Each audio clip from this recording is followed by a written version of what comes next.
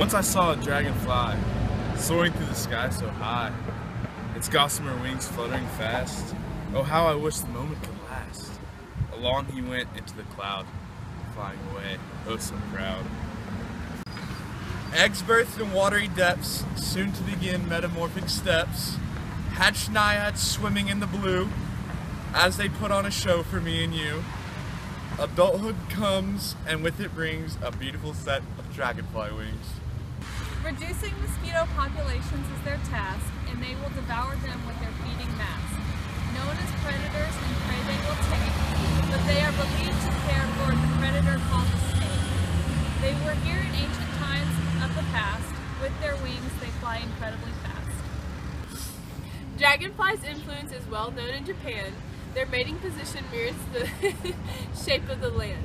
Strength and honor are qualities they illustrate, both traits the Japanese think are great. They flap their wings thousands of times per minute. The bug is in it to win it. Water to air, you will find them there. With 2 pairs of wings and short antenna things, equipped with compound eyes, you won't believe their size. Dragons and damsels may be the same to me, but to Dr. Gold may differ to degree. 5,000 species of the Odonata order, plenty to collect for the average bug hoarder. Find them by rivers, ponds, and even Research Park. Entomology is great, I must remark.